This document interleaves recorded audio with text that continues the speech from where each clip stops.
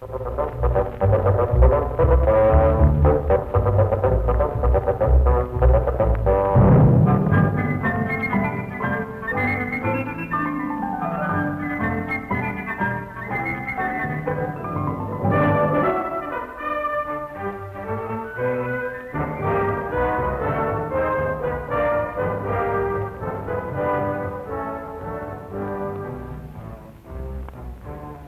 you know, I think I'm just going to leave this roll of papers right here on the edge of the desk. Okay. You know, this business of cleaning up this place, it really is a week's job. I know. I think we've got everything up to the 1930s cleared away now. Well, you know, you really do have a large collection of pictures for 1930 and 1940. What in the world is this thing? Oh, look, Howard, an NRA flag. Yes. National Recovery Administration. See that blue eagle? Remember when you saw that eagle on everything from shirts to flour sacks? Well, am I to assume that you were about to unreel vast storehouses of knowledge on the subject? Well, you just make it a few small... You get a straight A. And if you wish to carry the recitation a little further, you might say that the NRA eventually became too heavy a yoke for business and that it subsequently failed. But it was a good reform measure anyway. You know, Howard, this was only the starter of a lot of government agencies. Do you remember the WPA and the PWA? Yes, and the FHA and the AAA. And the CCC and the FERA. And the USHA and the and so on and so forth. Oh, now don't tell me you've run out of initials. Well, a little more time and I can think of a lot of them. But just the same, those agencies did a lot to help the nation get back on its feet. Yes, well, the nation got back on its feet. You're still wading through this pile of stuff. Say, what do you say that we organize an agency? Agency? Us here? What, for instance? Now, let me think. Let's see. We could call it the EWU and HWD. HWD. Don't get it. No, dear, I don't think you ever would. It stands for Esther works upstairs and Howard works downstairs. Very, very subtle. Ha-ha. I detect a subtle hint there, too, that I should get back to work. Well, right you are, dear. And you make that work administration progressive. Oh, definitely. That would be the WAP, Work Administration Progressive. We shall progress. I think you need a rest. Why don't you sit down, dear, and look at a book? Oh, now, here. Here's the very one for you, a book on architecture. Well, say, now that might have some sketches of the government housing project in it. Yes, it well might, but, you know, there's one project in this house. Well, back to architecture, the 1930s. Now, let's take a look at what the scene, 1829. You see the influence of the great bull market was still being felt. In 1931 saw completion of the tallest of all skyscrapers, the Empire State Building. Just uptown a few blocks, the impressive structures of the Rockefeller Center could be seen. The buildings house ornate radio, television, and movie halls, as well as business enterprises. Very interesting picture. But the city presents other pictures.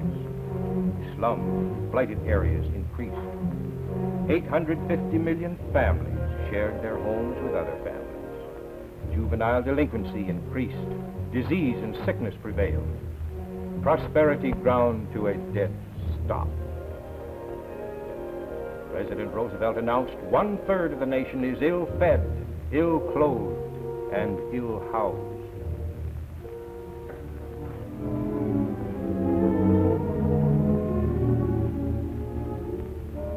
Then, for the first time in history, the government undertook a program of slum clearance, low-cost housing, in order to provide decent living conditions for all. The Public Works Administration was organized in 1933, and projects for rebuilding the slum areas, erecting new buildings, stimulating heavy industry were started. Decent homes with light, air, and space were soon seen to replace the unsanitary buildings of the city shacks, all under the supervision of the U.S. Housing Authority. In Harrisburg, Pennsylvania, a building is constructed through the PWA. At a high school, in San Francisco is modernized. Another high school is constructed in Pocatello, Idaho. And so, under federal leadership, architects once again found place in planning for the adequate housing of the people of America. And the Americans developed some new tastes in housing in the 1930s. Common sense seemed to be the keynote. Simple, clean lines and a lot of space, sunshine and sanitation were the things that were prized. And glass bricks and, in general, more glass areas were part of the trend, as was the modernization of storefronts. Well, I've got to get busy here again. I'll never get this place cleaned up. Oh, here's a picture of the Grand Coulee Dam. Want you to see that. That's the largest masonry structure ever erected by man. It, of course, didn't look like that in the 30s. Instead, it was a maze of trestles, cranes, and concrete buckets. And it was but one of the giant dams that the Bureau of Reclamation was building. Another dam under construction, which reached completion before Grand Coulee, was the Hoover Dam, designed to supply power to large West Coast cities. You know, that power subject was a thing that caused bitter opposition to the Tennessee Valley Authority, which constructed dams with Public Works Administration funds. Now, these dams supplied electricity, prevented floods that devastated the region, and in general resulted in a great many improvements to that part of the country. Another part of the country was getting a facelifting. Here, a forest fire area is cleared by the young unemployed men of the Civilian Conservation Corps, which put men to work in the national parks and forests.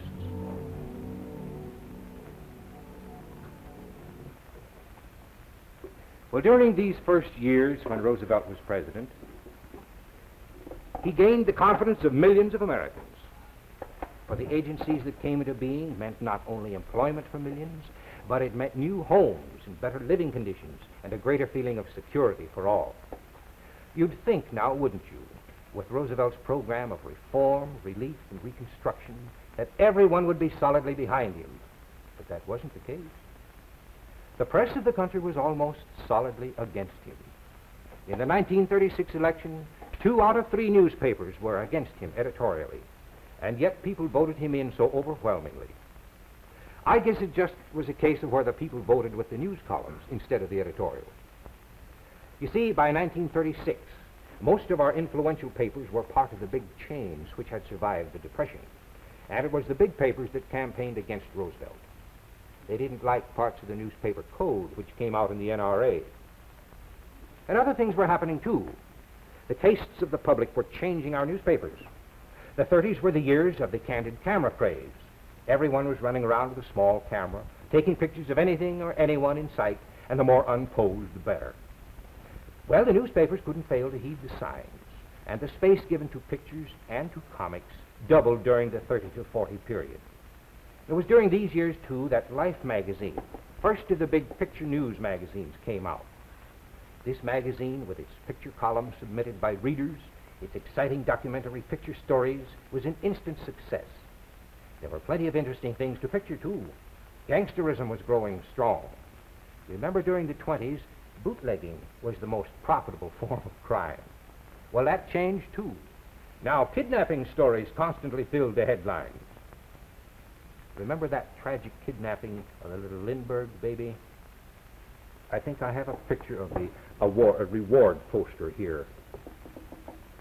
Yes.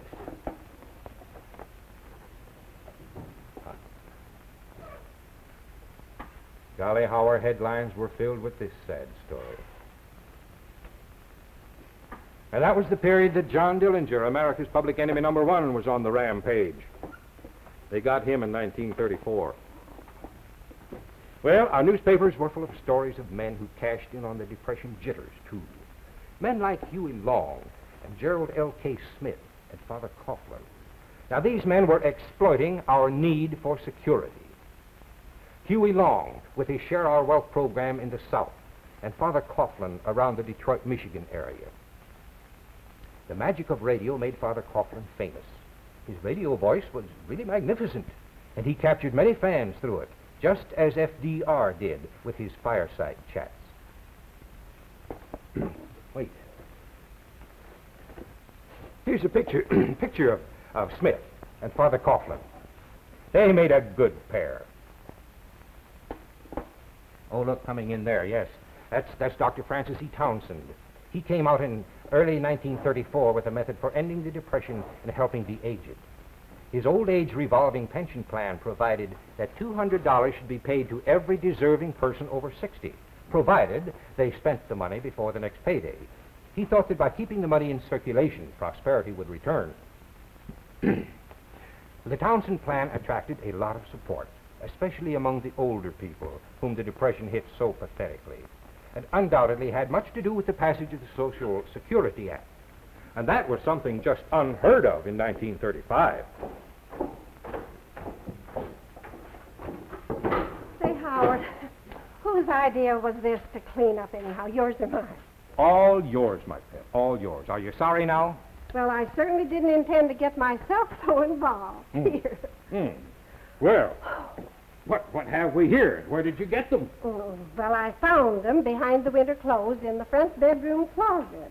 And there are books of plays, just hundreds of them.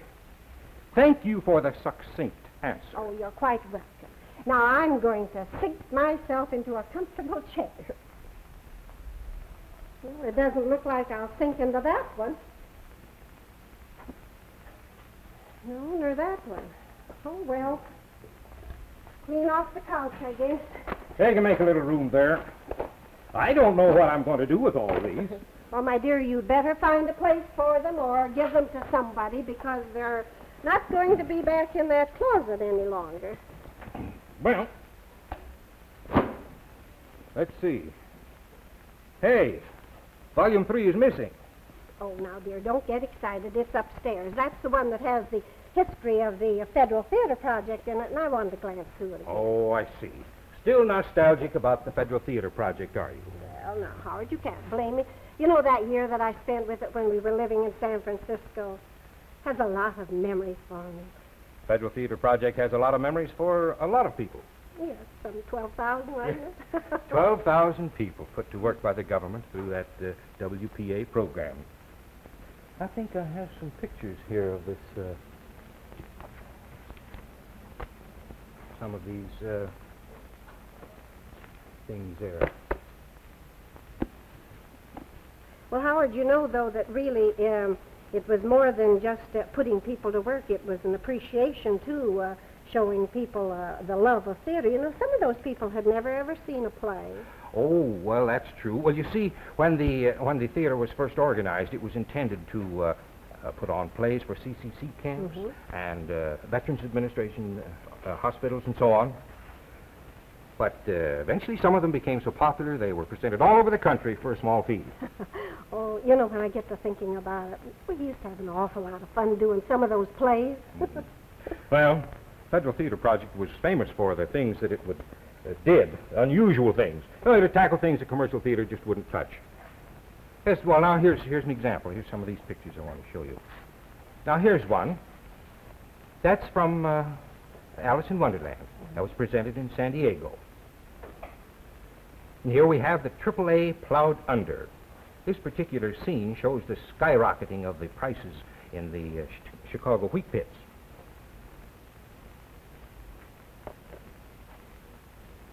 And here we have some men painting scenery for a production.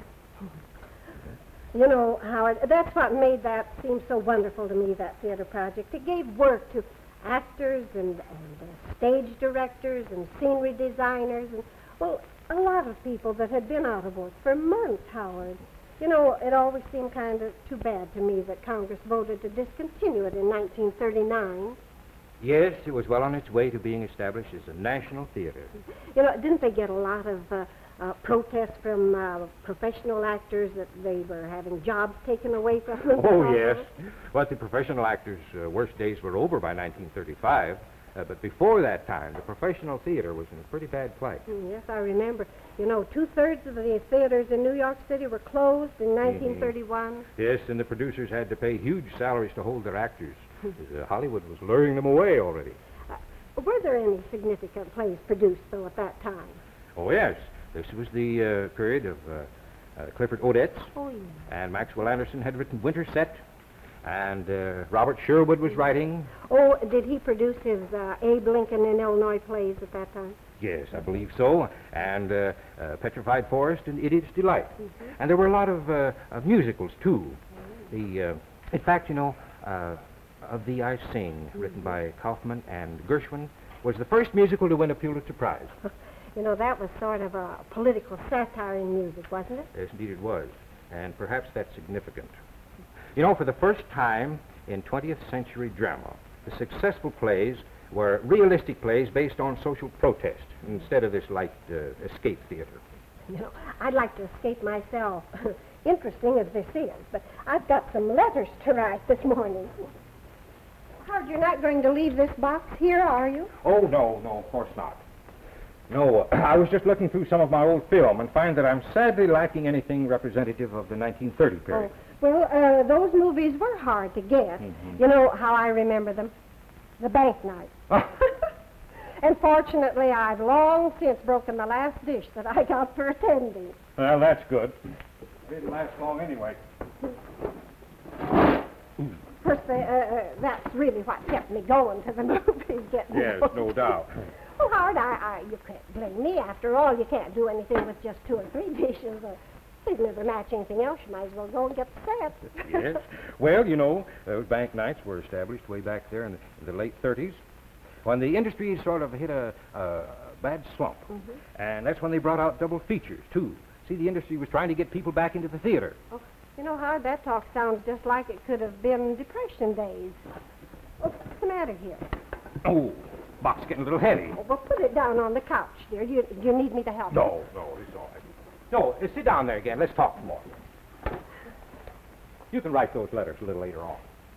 Now, what were you saying? Well, I had just said that I thought that these double features and bank nights, well, they could have been a part of the Depression.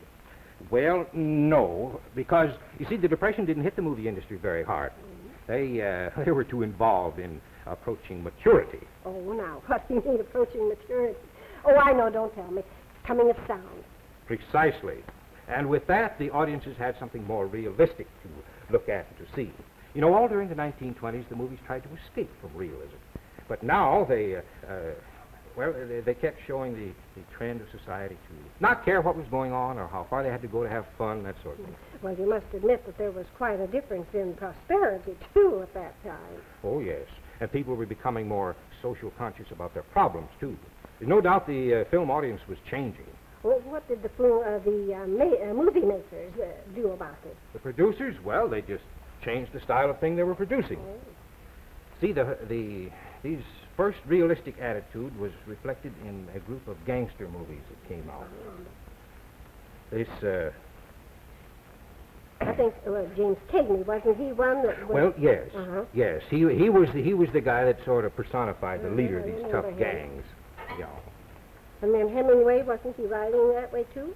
Hemingway and James T. Farrell. So, you know, there's an interesting parallel between the business of making a hero out of these gangsters and the writings of those two That's fellows. what I thought.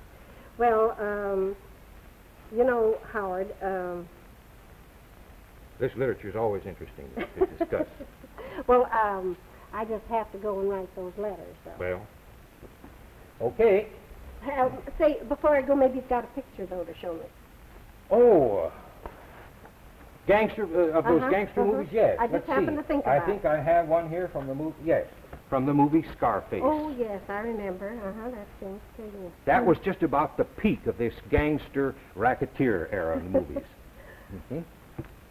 Oh, that. Oh, say, now that's quite an extreme. The Three Little Pigs. Yes. Came out about the time that Roosevelt was pleading with the people to stick together and not give up hope during the Depression. Well, let's see another one. All right, see what we have here. Well, now, here's a good one. This is a documentary made by an independent firm, although the government made many factual films, too. Well, now, what is that one? Well, this one shows a terrified sharecropper, a man who was driven from farm to farm trying to find a decent piece of land. My goodness, but that really does make a comment on the times, though. Oh, yes. There was another one, too. The Plow That Broke the Plains. Mm-hmm. It showed the deterioration of the wheat country and the sorry plight of the people that lived there. Oh, do you have a picture of that? No, I don't have one of that, but here's another good documentary here. Mm-hmm. That's a scene from the film called The City, and it argues for city planning. Let's see. Oh, here's another Disney. Oh, yes. Yes, that is the first full-length cartoon film, animated film, and Snow White and the Seven Dwarfs. That was really a milestone in cartoon filmmaking. Well, you know, Howard, you ought to do just as Snow White's doing there. You ought to dance yourself right over there to the files and file these away with the others now before they get lost. Well, maybe I better do just that little thing. I've got some more nice ones coming, too, pretty soon to file with them. But, you know, during the 1930s, the films were commenting on many of the other social issues, too. Oh, such as? Oh, such as, medicine? well, social medicine and child marriages and big business, ruthless big business in journalism and so forth. Why, they were even making films on the anti-war sentiment. You know, that must be the time when President Roosevelt made that famous declaration of his, I hate war. Yes. In, I believe, 1936. Mm-hmm. Then in 1937 and 1938, when tensions were rising all over the world, the movies changed from the anti-war sentiment and started making these romantic, patriotic pictures. You know, America took a very militant stand on the rise of fascism in Europe, and the movies followed suit and took a firm stand, too. Well, then, too, Howard, you remember we did have information from newsreels. Wasn't that about the time that March of Time film came out? Yes, about 1934, the first ones. Now, those were the pictures that so very dramatically represented the world events and issues. They were quite the thing. I suppose they commented on the times more than... Oh, definitely. See, they covered the whole field, the economic and the political as well as the social issues. Oh. Speaking of social issues, that reminds me that I'm going to bring this conversation to an abrupt close, because I'll have social issues of my own if I don't get those letters written. Well, my family will literally disown me. Oh, well, I'll always be here, sweetheart. Oh, well, thank you, dear. But, you know, I wouldn't think of leaving you with all these collector's items. Well, there never would anything be in place. Well, maybe you're right. They come to think of it, Howard, have you seen my fountain pen? Ah, speaking of things not in their place. Oh, you may borrow mine. Thank you, you're a rascal. But I forgot this. Well, the movies and architecture weren't the only arts to be reflecting our turbulent 30s. Artists were painting American scenes as never before, and they were spurred on by the work of three men. Out of the Midwest, like a clap of thunder, came Thomas Hart Benton, Grant Wood, and John Stewart Curry. They marked the beginning of American regional painting and was a true revolt. Now, this was the start of American art coming from and of the people. I'd like to show you some of their paintings here.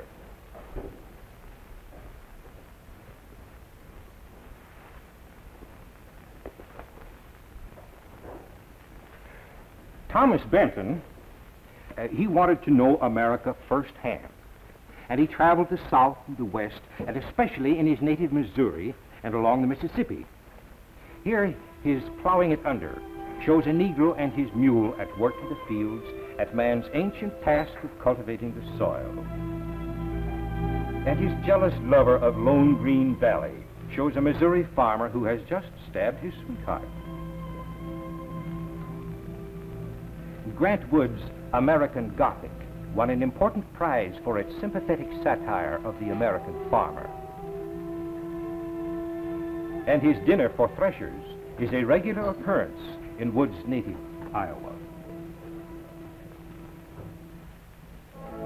And John Stewart Curry, in his Tornado over Kansas, paints of the common fear of man and beast of nature's destructive forces. And in the Mississippi, he puts into the faces of people made homeless by floods the anguish and emptiness they feel within them. So all over America during the 30s, artists were deserting their ivory towers and returning to the factories and the streets and the fields. Alexander Hogue painted the desolate fields of the great Dust Bowl, just as John Steinbeck was to write about them later in his Grapes of Wrath. And the loneliness of metropolitan elevated platforms was revealed in Aaron Beaurod's Oak Street Platform. And Reginald Marsh found his most characteristic subjects in the lusty, sensual life of our cities.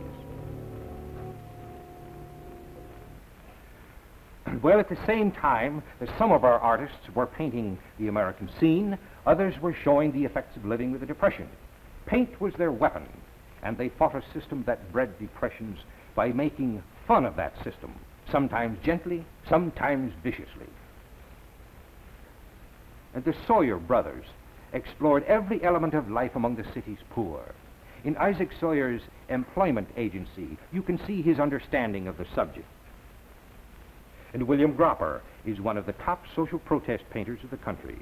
His masterful The Senate is among the best of modern satirical paintings.